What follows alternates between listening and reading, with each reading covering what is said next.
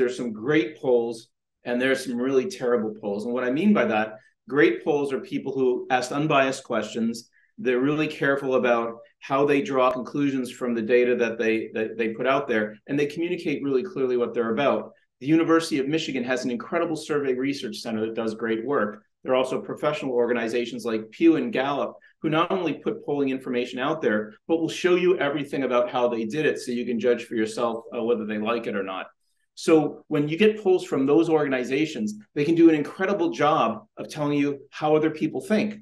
Because a lot of us, we don't meet everybody, and a lot of the people we meet, they have the same preferences that we do. What a poll can tell you is how people's preferences are diverse across your city or state or even the country. They can take something where you thought, well, everybody sees it this way, right? And shows you that, no, actually people see things differently. And if you're trying to build communities or sort of create new solutions to problems, understanding the different ways that people can see things, it's really empowering. So polls can be great for that reason.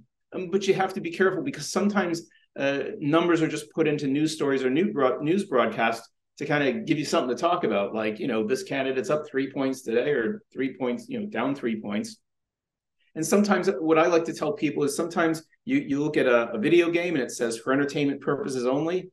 That's how you should think of the bad polls. They're just trying to give you something to talk about, but they don't really mean anything. So I'd say in general, look at where a poll is coming from. If they're willing to show you, here's how we chose questions, here's how we chose respondents, then you can trust them. If they're hiding that stuff, I'd find another poll.